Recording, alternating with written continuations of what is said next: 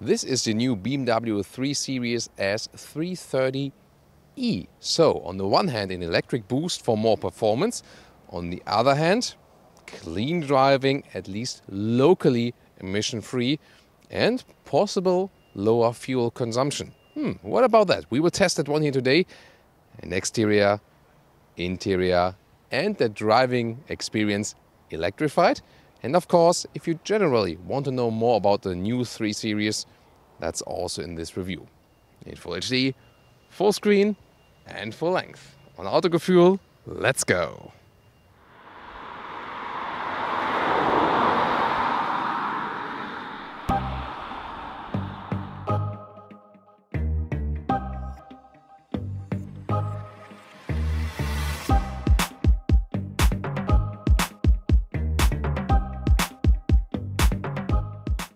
This new generation, G20, is the internal code for the sedan, which we have here today.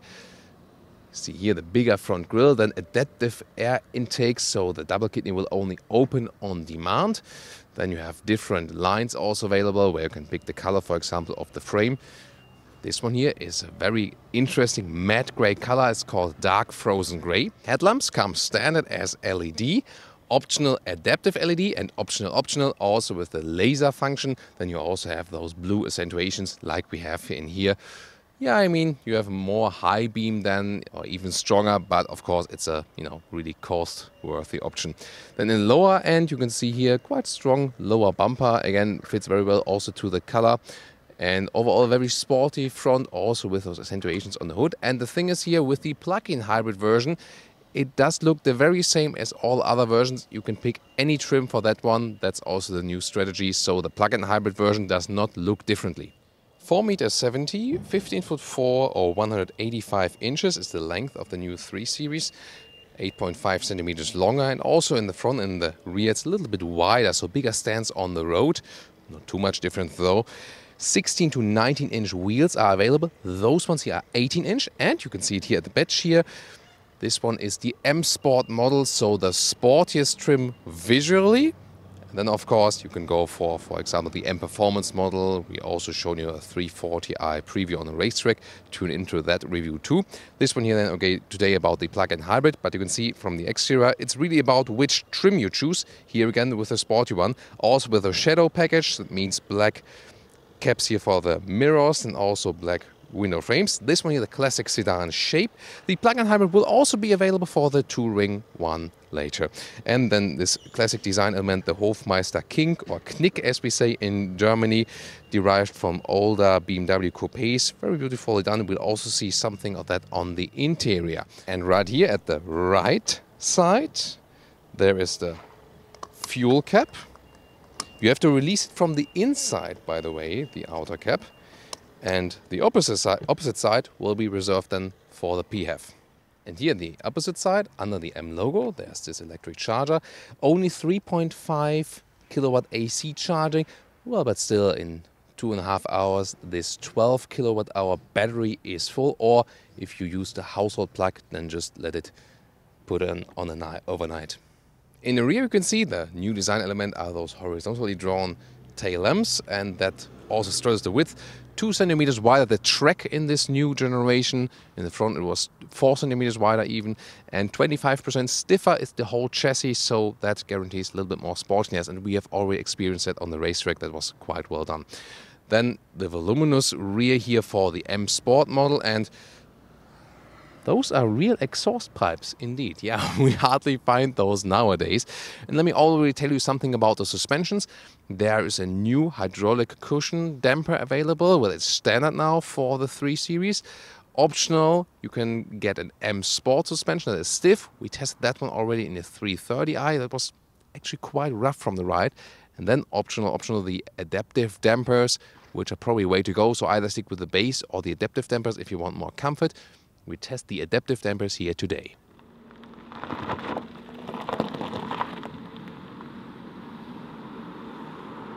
So, what about engines for the 3 Series? There's a 2-liter 4-cylinder petrol with either with 184 or 258 horsepower. Then there's the M340i 3-liter 6-cylinder, 374 horsepower.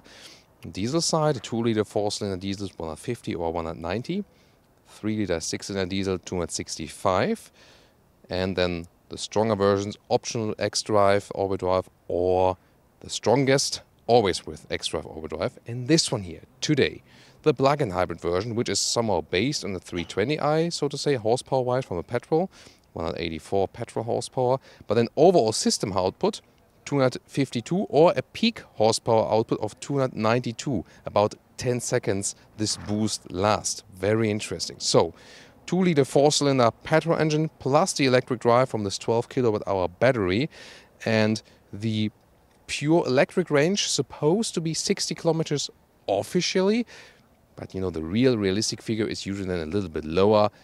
We calculate about 50 kilometers, a little bit less probably. We'll also test it out again later. And interesting is that pure electric, you can even drive 140 kilometers on the motorway, for example. And in the hybrid mode, you can drive 110 kilometers pure electric in the mode. Yeah, I mean, the difference is in the hybrid mode, it switches, you know, a little bit between the petrol and the electric drive. In the pure electric, you say you just want to drive pure electric. So, yeah, we'll see how that one plays out. It, of course, makes sense if you recharge frequently, or maybe if you commute electrically during the week, and then on the weekend or so, you know, just use the petrol engine for a longer term. And there are new subsidiaries. For example, in Germany, you pay less taxes for a company car that you also use privately. So that could also boost those sales. And price-wise, it's also, you know, well, it's more expensive than the normal petrol engine, which would be comparable horsepower output, and a little bit more expensive than the diesel. But actually, after, you know, some subventions from the government and so on, it can be cheaper than the diesel.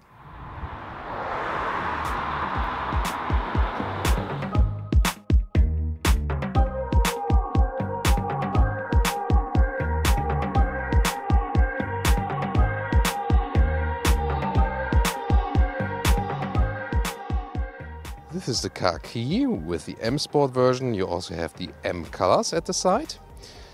And then key is entry, and you put your finger right there on those 3 stripes, and it closes, or put your hand on the inside and then it opens again right there. Oh, by the way, door closing sound. We've heard better one, but also worse one, so I think quite okay. Then inside of the doors, this one here with a special animal skin pack, which is of course not making sense for a PHEV, a sustainable car or more sustainable car. Yeah, I think they have to learn about speccing the cars then for those events. Then here the Hofmeister kink as design element of the inside of the doors. Then the galvanized window buttons, very well done. Door pockets will also fit for a little bit bigger bottles. There what I meant, you have to release the fuel cap from the inside. Then with the M Sport, you also have an M entry badge right there. And then this new interior of the 3 Series. This one here is the M steering wheel, so it's a different layout with a sportier layout. Also with a heated function is available. Soon more deals to those instruments. They are all digital here, but start with analog as base. Seats are different ones, different forms are available. And, oh, this one is still open. And it starts also with a fabric seat in Europe, and in the US you can also get a Sensatec leatherette for a more animal-friendly version. Here again the full animal skin spec. BMW, by the way, says that they have calculated the CO2 output, the total one, of this vehicle, if you compare it to a normal combustion engine. And they said that the break-even point, we know where the more energy input for the production, you know, is evened out by more sustainability, fuel savings and so on, from the PHEV is actually quite early, and that this one here is over the whole life cycle of a car about 20% better still, and if you use renewable energies even 60% better. Yeah, but then again, it would only work if you also put non-animal seats in this car. So, seating position itself, the seat form is actually quite comfortable, mid-sized vehicle, and 1.86 m or 6'1", still leaves plenty of headroom. There's also a panoramic roof available actually, not inbuilt this car. Manual control of the steering wheel.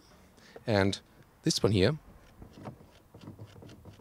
I'm not sure. We've experienced it in a better way also with BMW. This has some resistance when going up and down. Yeah, not sure how often you do that, but The good thing is that it goes quite wide and also high, so you can really find a good seating position. So a little bit more comfortable than the predecessor also, I think. And in the front part here, you can also make the seat a little bit longer. Here the electric setup, where you can also put the front here, right there, back part, and also a lumbar support. And this is, all the same for the most 3 Series version. Will also be just the same for the touring here in the very front. The A-pillar is also not that thick, so you can see very well also to the outside. Interior overview, well, first of all about the sound system, 6, 10, or optional 16 speakers here with the Harman Kardon sound system, and that one here is pretty decent. Great surround sound, so if you like music, wow. Nice. Very, very nice sound. Well, and welcome then here in general to the cockpit overview. This is the top screen setup. I'll soon go into the details of both screens here, virtual instrument, also this one, very well integrated, doesn't stand out too far. Also a clean setup right here. The temperature unit is right here, still accessible, so you can control your AC here. Also, you can use the voice control, for example. Set temperature to 22 degrees. Please first set vehicle ready to drive. Oh, so I need to set vehicle ready to drive. So, hey BMW. Hey BMW. Please set temperature to 22 degrees. No problem. I set the temperature in the driver's area on 22 degrees Celsius. And yes, there are speakers. That's why I put the microphone to the top right there. You already see the Apple CarPlay integration right there. So some hotkeys in the lower part, metal knurling around the knob here, the volume knob in the lower end. Most is done via touch here, but you still have this drive controller to even zoom through the Apple CarPlay, for example, or best use is, of course, when you are in a map, you can zoom in and out with that and not do the pinch and zoom while driving, for example. Steering here with a special form with a thicker in the upper part. Right side, instead of saying, hey BMW, I just said it not too loud that the car reacts for that. So instead of saying the command for the voice starting, you can also press this button, might be easier. Then you can also here, for example, scroll through your titles or the music. I see it in the head-up display also. Left side for the adaptive cruise control and also for the assistance systems. And there are those nice shifting pedals where you can also then shift yourself, even if you have those automatic gearboxes. There are hardly any engines left with manual gearbox here. Base would be 5.7 inch, small screen in the middle and analog right and left. This one here, 12.3 inch full digital instruments. And when we light it up, you can see that the RPMs go counterclockwise. In this case, it's the e-boost, so it's not the real engine RPMs. Then you can see how much e-boost you get, and also the recharging for the recuperation here for the 330e right there, and the left side the normal speed. In the middle part, then you can have some space for the GPS. That's also the counterclockwise reason. So you have to get used to it, and then it's actually quite fine. You can see 100% charge, 47 kilometers pure electric range is the prediction at the moment. On the left side also full fuel and 537 kilometers is all the pure fuel range. You cannot configure that much here in this display, but I think it's all fine. It's a good view, good visualization, good resolution, so I'm really happy with those. Head-up display is quite useful, and here, as I said earlier, you can scroll through the music titles, or if you have the GPS running, then you can also have GPS information on there next to, of course, the speed and the allowed speed. Here, pretty cool. I really like this feature because, for example, when you open the doors, there are those BMW wings. I miss them really at the light signature on the exterior, but here on the interior, this BMW style is still present. And now we put the car on the inside to show you something of the ambient light. You can also pick different colors right there. Also split colors, for example, depending on the area. And oh yeah, my favorite is of course the blue one, and it fits also the rest of the interior as contrast. But there are also some more colors available, for example, even a green. Yeah, or purple right there. Purple looks always quite fancy, doesn't it? So now this infotainment screen, 8.8 inch is the standard. This one optional 10.25 inch with the newest layout. This one here is the GPS. good reaction. And I like the GPS of BMW at the moment best because it has the best, direction routing somehow. Never failed to, hit anything. You can use the touchscreen, but you also can use the lower pad to browse inside those, those menus here. That's pretty interesting. You can also have a sport display here for the 330e. And via apps, you can also connect your phone to Apple CarPlay wirelessly. Android Auto, however, is not available. So that one here at the moment would be then connected with Apple CarPlay. But again, Android Auto not available. And yeah, they plan it to have it for the future. But at the moment, yeah, no plans for that. So then in the top menu, you can use it and also access the Apple CarPlay when it's available. And going back here, because there's more to show you about the different driving modes. Here for the battery control, you can, for example, maintain the status of the battery, but that's not really efficient, so to say. You can have different hybrid driving modes or the all-electric driving mode. We'll talk more about it when we drive the car.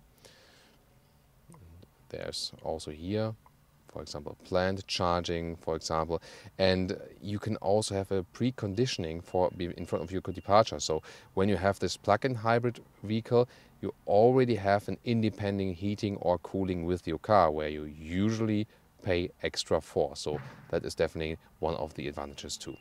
Hey Thomas, you told me it has wireless Apple CarPlay, but it doesn't work on my new BMW.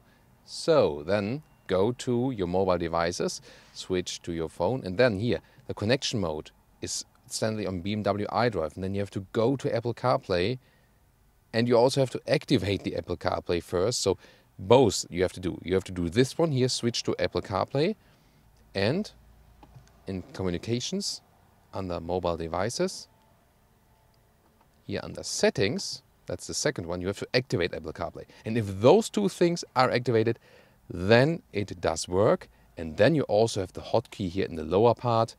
And that's the integration, which looks quite fancy for this widescreen view. But for the first time, I searched for those two, clicks to set, like for an hour or so. Now I find how to do it, and then it works pretty well. So what about this one here? There's a cover with no piano lacquer. That's good. Then you can slide it open, and there's the inductive charging platform for your phone. Blue indicates that it's working. Normal USB plug here. USB-C will be in the rear. Then adaptive cup holders in the front here. 12-volt power supply.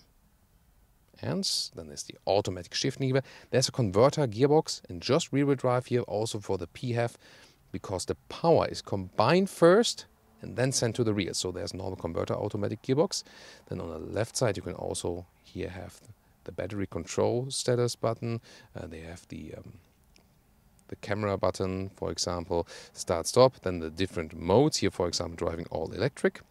And then on the right side, you still have the combination. You can either, you can write in here for an address or so, but you can also turn and press still with a nice clicking sound, and still have the hotkeys for the map and so on. So it's a good combination. Use this one while driving and the touchscreen while stationary.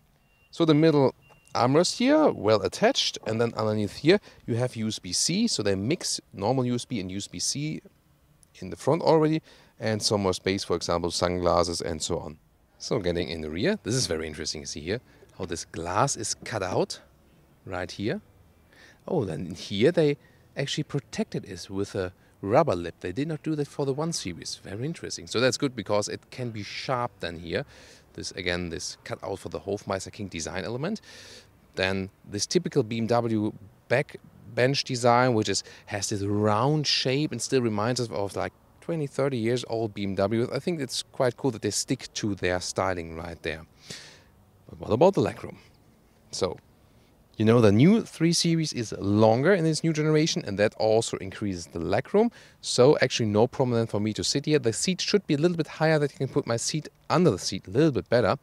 Headroom wise, here also in the sedan is actually no problem with my size, so still some headroom left. The touring, of course, continues as for the roofline, so you have even more headroom.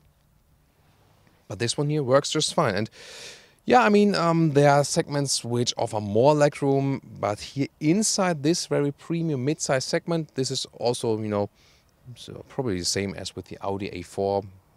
So it's quite average result, but also not too bad. You cannot move the bench, and you can have the isofix at the outsides each, but you cannot flip the bench from here. The only thing you can do is First of all, I have to have those cup holders here in the middle with the armrest.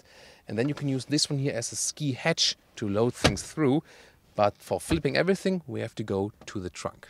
Well, you can sit here on the middle seat, but yeah, it works, but it's not that comfortable. It's also a little bit stiffer as for the surface. Then there is this middle tunnel because it's a rear-wheel driven car. So no matter if you have all-wheel drive or not, there's always the middle tunnel right here, pretty thick. Kind of put your feet right there. But then there's two USB-C devices here in the rear, next to a 12-volt power supply. And you can also get a rear AC unit if you like.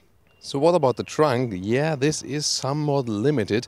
480 liters with a normal 3 Series sedan, 375 liters with this one because it's not as high as the other one, but you then have an even loading sill here. That's the somewhat advantage. But you can see you're somewhat limited right here because they have actually put the normal fuel tank underneath here, which is usually lower, and lower here then is the battery. So again, normal 3 Series, the fuel tank is right underneath here, but lower. And here, first your fuel tank, and then even lower the battery. Very interesting. So what about the measurements? Right here, as for the width, it's even a little bit less than a meter. That's a little bit disappointing right here. That's better in the Touring, for example. And then in length, it's also just about a meter. And the height right here, let's see, that is about 40 centimeters. But there is one trick. By the way, this one here is a bag for a charging cable, which is also fixed right there, with a belt. And then here, this one, you can actually, there's a mechanism, and put it down, and then you can actually put some higher stuff in here. Let's see, for example, a backpack that then also fits upright in here. So that's the possibility you have. So somewhat limited, yeah, but I don't know. I mean, for lower suitcase, that's still okay somewhat. And then you can also put that up again.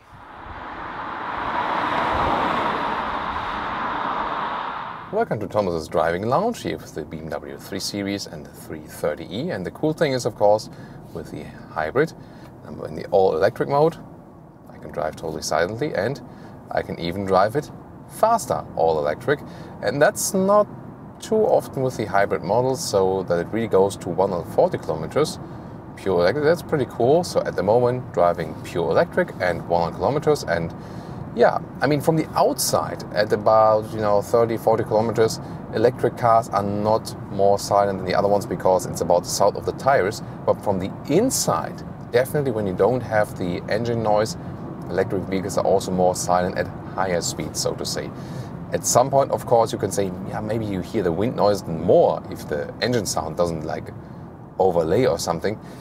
Yeah, you can argue, for both of that, surely. So when you go off the throttle, you see the charge meter then in this digital instrument. And of course, when you're out on the brakes, it recuperates even more. Just when the real brakes are being needed, when you really hammer the brakes, then, the real brakes are also being applied. Does it make sense to drive all electric first? It depends if you have a commuting way and want to use all of this electric energy first, and you don't have too much to ride. Yeah, probably then. Other than that, it can also make sense to go in the hybrid mode. So then the car decides itself. For example, when you are then at lower speeds, or you hardly do anything with the throttle, it stays in this electric mode. And when you hammer the throttle a little bit more, the combustion engine goes on. It also works, by the way, in the pure electric mode. There's like a resistance in the throttle, and when you floor it out, then you also have the combustion engine drive for like emergency situations where you say, oh, I need to accelerate now very fastly. That might make sense. Then you want to have the combustion engine power also when flooring it out. It's very interesting that this one here needs 5.9 seconds to 100 kilometers or 62 miles an hour. That's indeed pretty decent as for the acceleration. So it comes close to 5.8 seconds from the 330i. So this one here has an acceleration. Oh, yeah. So that's one of the past 3 Series. Still so beautiful to look at. Look how the tail lamps were so differently designed. Yeah, this is a big step then here from this to this new generation, and also the PHEV version, which is of course something very different than, you know, the old petrol ones. So, and well, the first drive here with the eDrive is actually pretty cool. So you always have a nice electric boost. And then maybe you've heard, not sure if you can hardly pick that up sound-wise, because the combustion engine is also very well insulated from the cabin. So you can hardly hear that this one then also sets in. And when we're now here at the countryside, we can also set the distance control.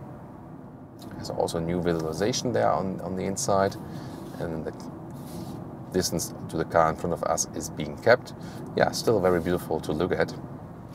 And there are different modes for that. There's also the assisted driving and the distance control, so you can switch from that. Assisted driving, the highest trim of that also the steering wheel is being controlled, so to say. You have to keep your hands on the steering wheel, so it's not level 3 autonomous driving, but still, you know, the car keeps it in lane. See it here? Yeah, that worked very well. So, yeah, Michelle says like, nice. That's what Brian would say now. Nice. I always love when Brian says that. So, well, I mean, but again, please don't do that at home. Just showing here for just for the showcase purposes. But it shows that the system works very well, and then you can relax a little bit more.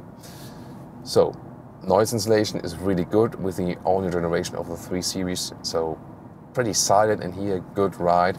And well, sometimes you maybe just want to go for distance control because you want to steer everything on your own. And this car feels very agile, this stiffness of this new generation. The plus in weight here from the plug-in hybrid version doesn't play a major role when driving this car, so you don't really, Mercedes old-timer. So, you know, I don't really care about the extra in weight. As for the driving, you don't really feel it, at least not in normal road driving.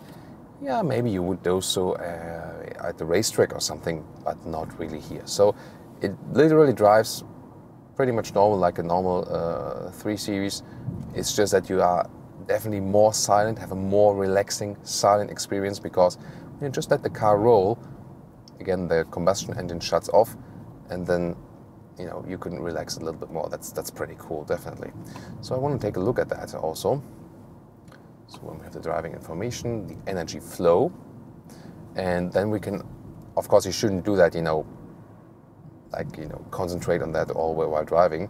But here it says at the moment e-power electric drive, and again, as long as you keep it rather steady, you're always in that mode, and that's also pretty efficient because the battery is not stressed. If you then think about like full speed on the motorway, that wouldn't make so much sense using it just on the pure electric drive than here. So it always depends on the situation, definitely. So here, when I, for example, go out of the small village and want to accelerate on the countryside road again, here I accelerate, and then, yeah, after a while the combustion engine sets in, but the transition is really nicely done. Then there's also this orange symbol for the combustion engine. Yeah, really it's one of the PHEVs where the transition between both is really nicely done. Typical situation here also where with the combustion engine, this energy would have been lost from the acceleration. Now there was someone turning in on the left, and we could gain back some energy from that. So that's also an interesting experience as for that. Well, what about the effective consumption? That's of course a good question. It always depends on how much and how often you recharge. But then does it also make sense when the battery is depleted? That also depends on the topography, the profile. When you, for example, go downhill, you can use more recuperating then again, and you can take some you know, average values, driving information, for example. Yeah, I mean, here now I was driving mainly electric. This 1 liter of fuel consumption. That's of course really low, but I've depleted more of the battery. So yeah, that always depends. What is quite cool, this one has an X-Works value, so that really shows, like, from when the car was built, all the 3,000 kilometers it has been running, shows about 7.5 liters on 1 kilometers for the fuel, for example, and I'm not sure why it's there now, but I've seen earlier that for the pure electric it was about 23 kilowatt hours, something like that, on 1 kilometers, and that's also quite typical, so to say. So yeah, it's really hard to take the definite fuel consumption figures, but you will of course save fuel. When the electricity is cheaper in your country, that might help, for example. And again, this recuperation effect is quite effective. And the thing I really like most about those PHEV vehicles is the calmness in the drive. And you feel a little bit more, let's say, evolved. The ride is more sophisticated. On the one hand, you have really good power when accelerating it out. On the other hand, you have this calmness inside the city. And it's not so annoying when reducing the speed here again. For example, now there's next village beginning. You reduce the speed again, you can regain some of the energy. So that's somehow definitely a cool driving feeling, so to say. So I really like it. Have you any experience with the PHEVs or with the electric vehicles? You can, of course, come to a conclusion, yeah, why don't they make it all electric? Yes, that will come after a while too. So we do expect it also from BMW. So we can turn right now here. I get a good handling here from the whole car. It's a lot of fun to drive. And I think really the main characteristic about the car is the smooth transition between the electric drive and the combustion engine, which is definitely among the smoothest transitions I've so far experienced here for a PHEV vehicle. Here again in the slalom, it's a lot of fun. One criticism point from our initial 3 Series review was that the steering wheel feels a little bit numb in the normal degree areas. And did they fix that? That's a tough question. And my first impression is that it's a little bit better now. So, I mean, those were pretty early vehicles. Maybe they did something there, but here now, I think I have a little bit better feeling here. Yeah, I mean, the steering does not feel the most natural, but it is somewhat direct, and indeed, it's definitely better than with the first ride, where I didn't have so much feeling in the low degree angle. But here, yeah, there's reaction now. So maybe, some of the BMW engineers listened to our review and then they also fine-tuned that. So definitely well done, better now. It's good that we also keep you updated with those changes then when the cars also evolve after a while. It's quite often that when the very, very first vehicles from the works, from the new generation, they have some little stuff here and there that need to be tweaked first. So sometimes as a customer it can also be making sense to wait a little bit until those stuff, until this stuff is really resolved. Again, just a lot of fun in every roundabout with this car. Rear-wheel drive only, and indeed they gather the power from the electric drive and the combustion engine and then send it to the wheels. So it's not a system where it's all-wheel drive on another axle or it's maybe separated. So it's really combined then. And that's pretty interesting, isn't it? What about acceleration? Interesting is the traction to the sport ESC, then the manual shifting lever to the left, then also sports mode clicking twice to the extra boost. Then we have the power of combustion engine plus electric drive, and we can use even the launch control.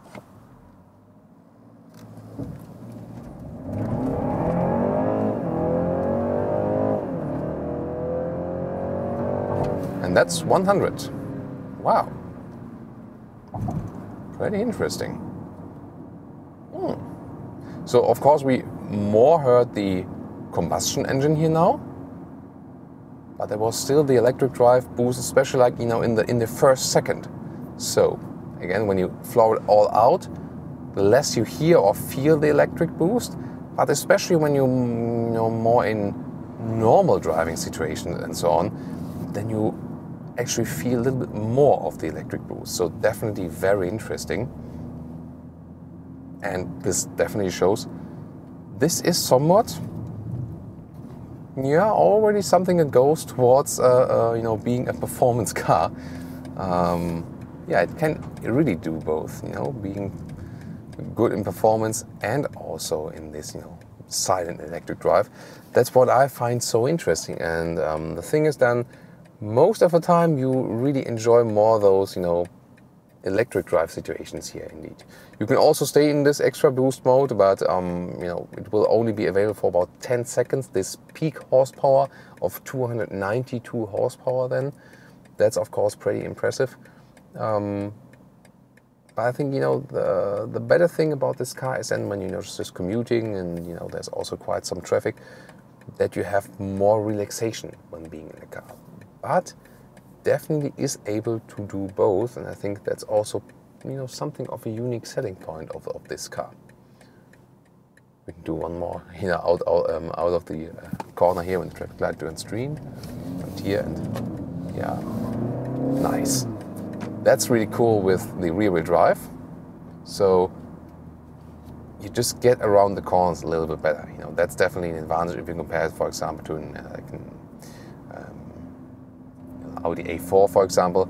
Well, you know, when they have the bigger engines with the quattro overdrive with 40-60% all-wheel drive distribution, then you still have somewhat rear-wheel bias. But here, of course, there's 100% rear-wheel bias with this car here, and that's pretty cool. Nice sound actually also from the engine, so it doesn't sound like thin four-cylinder-ish. It sounds quite sonorous already, doesn't it? Or what's your take on that? Here in the sport mode, by the way, the steering reaction is a little bit stiffer. But that's now interesting. So there it's stiffer, but then that's also again what I meant earlier. So in the sports mode, here those low degree areas are loose or looser, and then it gets stiffer on the outside. So it's interesting. What I criticize with the steering input, you feel more with the sports mode than you would do with the normal, so, or Porsche as well, than you would do with the normal mode. That's interesting. So obviously they worked a little bit to the normal mode setting, but it's really strange a little bit that the 3 Series is the one BMW where I'm less satisfied with the BMW steering setting. Was better, for example, in the 1 Series, is better in the big SUVs and so on. But still, you know, it's talking about like an, you know, high level still, you know. So it's good, definitely, but just we try to take a look at the details.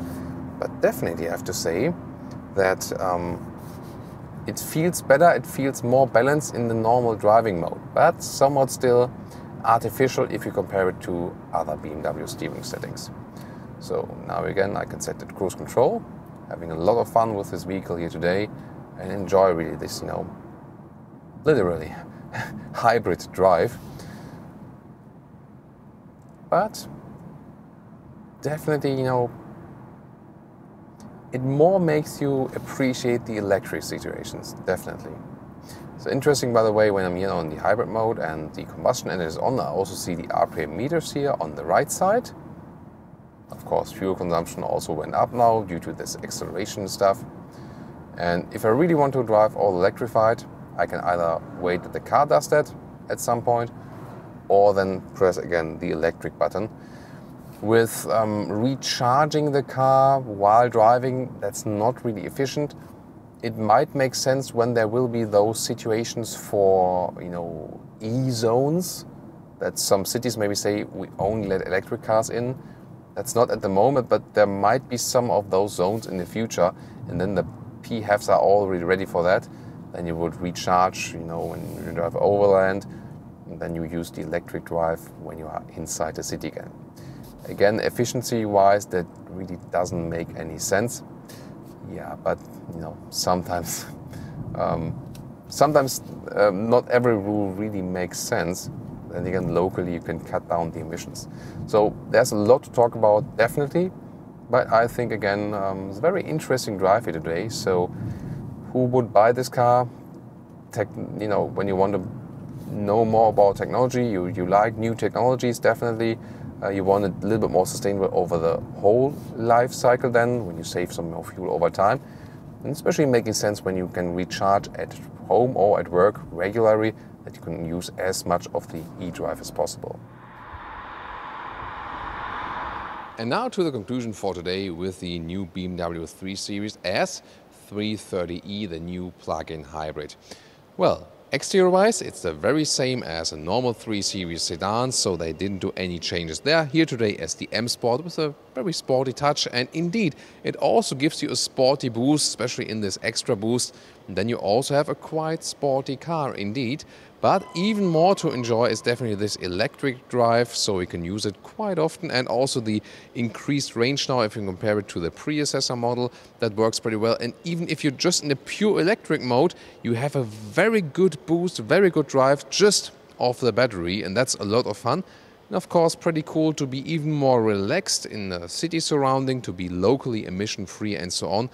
And you can also use it even if you cannot recharge every day. It will be useful somewhere from the recuperation, for example. But of course makes most sense when you have some charging possibility to make it most of the time pure electric. So it was a very interesting drive.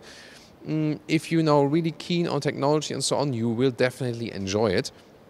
Interior-wise, they really have stepped up the game as for the build quality. So yeah, among leading in the segment now together with the Audi.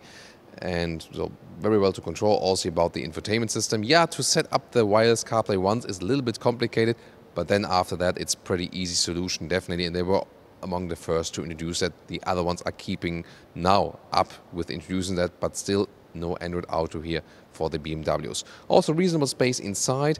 Of course, there's the limitation here with the PHEV, with the trunk that's not as high, but you can somehow live with that. For example, when you put that stage down again for backpacks, or when you don't have too high things to load in. And for the touring, it will be less of the problem when the touring will come as a PHEV. Then of course you have more height in the trunk anyway. One more important remark to the driving, because it didn't do it in the driving part this time. This one here had the adaptive suspension. It was superb. So it was a little bit stiffer than in the sports mode, for example, but still in all different modes it was sporty enough that you don't have too much roll, but it has really superb comfort. So if you have the extra money to spend about that, the adaptive suspension is an option worthwhile. Yeah, but then about options and price, yeah, that can be a problem. In Germany, for example, the price is about 50k here for the PHEV. Already comes, of course, with some stuff included, but then you can easily pop it up over 70k. Yeah, and then over 70k for a mid-sized vehicle, that is, of course, somewhat critical. At least for the PHEV, if you get some, subventions, then, for example, 3,000 euros less in Germany. And then even more interesting when you have some special taxation stuff, depending on your country, on your market.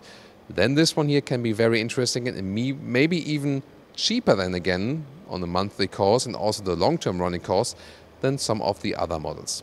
So what's your take on the new 3 Series in general, and also here on the special PHEV version? I hope you enjoyed this insight here today with us. And please also join us next time and to other BMW 3 Series episodes. We will link them in the video description and in the comments. Please tune into those. Thank you so much.